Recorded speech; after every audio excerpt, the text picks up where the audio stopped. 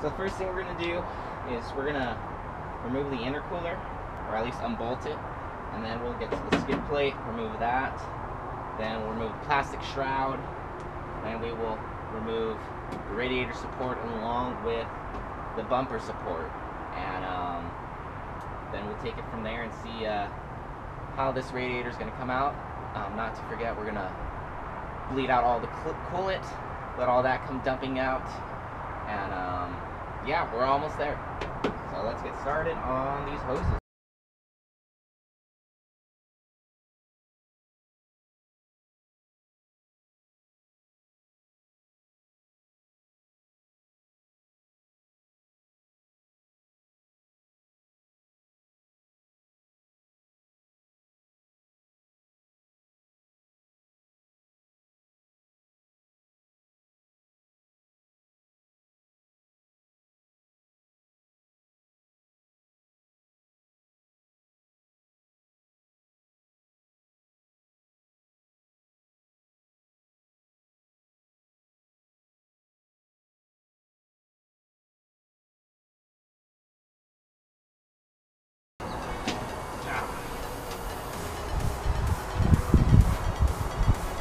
Water.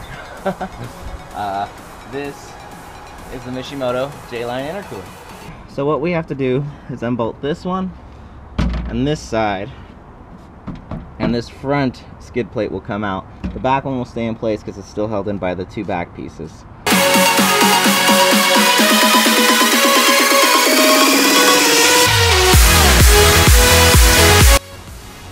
So if you're wondering, this guy comes up and into the hole.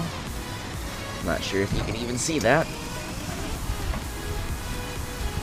I just want to get it in just a little bit. So right here, you can see that's where it goes in. Same thing on this side. I have to actually push this side down.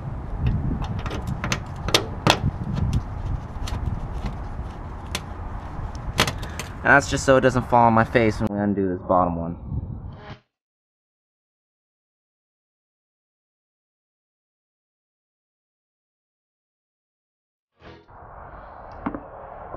So from what we can see, I have to remove this hose, which I have zip tied in, my air box,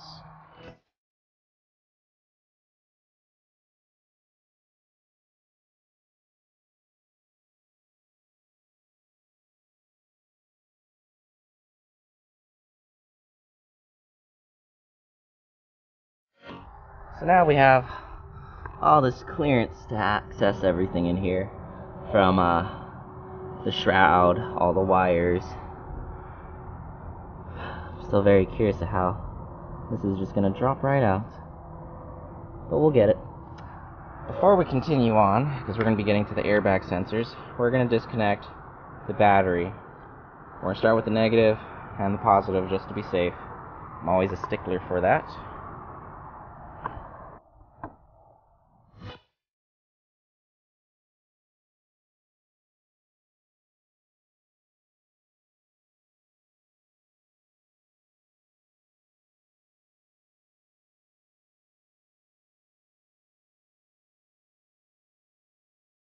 Moving the shroud.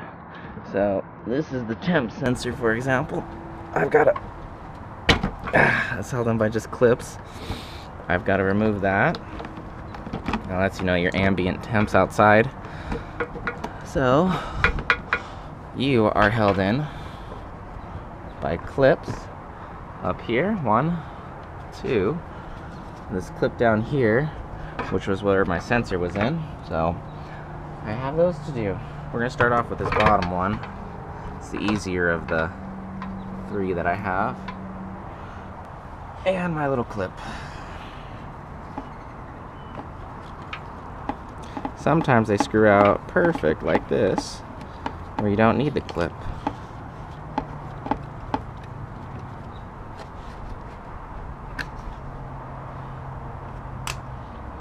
And then I use this guy to come right on behind, pull it out.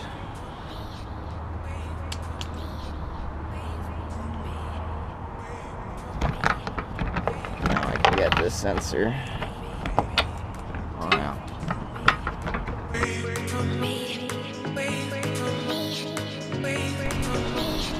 So it's been about 20 minutes with me fiddling with this guy, and I've come to the conclusion I'm going to end up replacing it anyways, because when I had my other intake, the Mountain Tune one, I cut this out, and I want one to completely fulfill it. So I'm just going to yank the bastard out. If you have this issue, you're not the only one, but these two came out nice and easy. This one's a little stubborn. So yeah, it's just gonna get yanked out.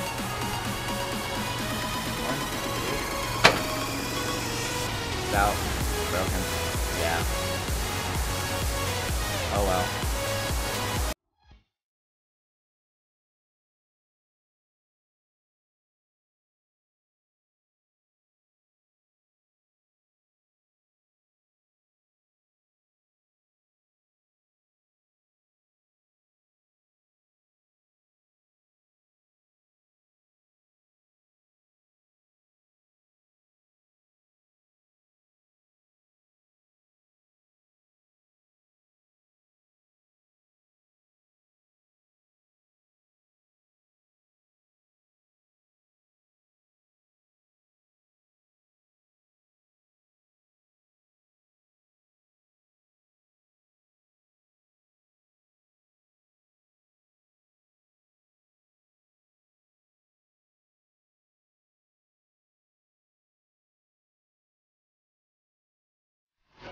So while searching for my hood prop, I decided to reuse our airbag sensor bar.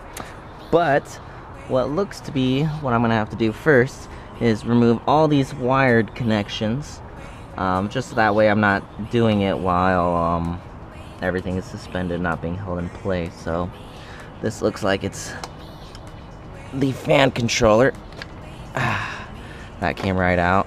These look like they'll just pop right out for the hood latch, and then the hood latch will move as best as it can.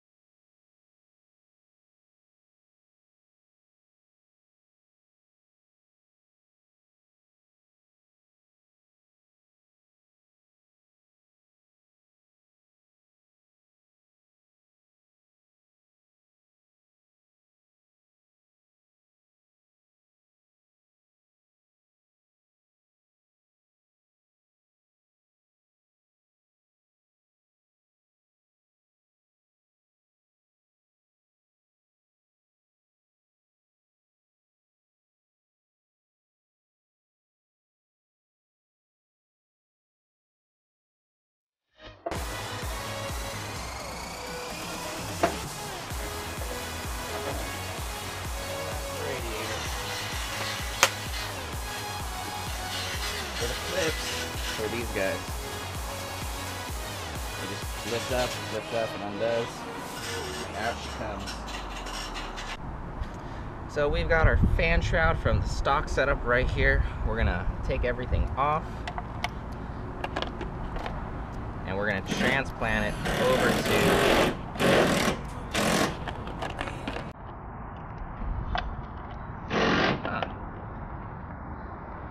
it's not an 8. Oh, it is an 8. I must have grabbed the 7. We're going to transplant it over to the new fan shroud assembly.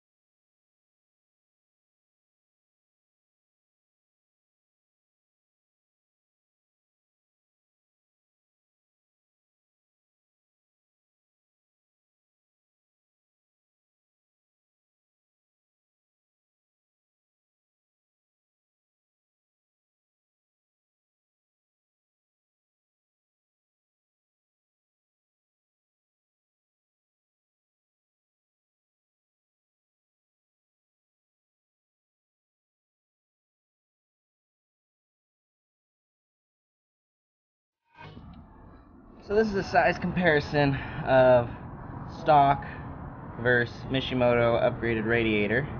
There's clearly a difference in size.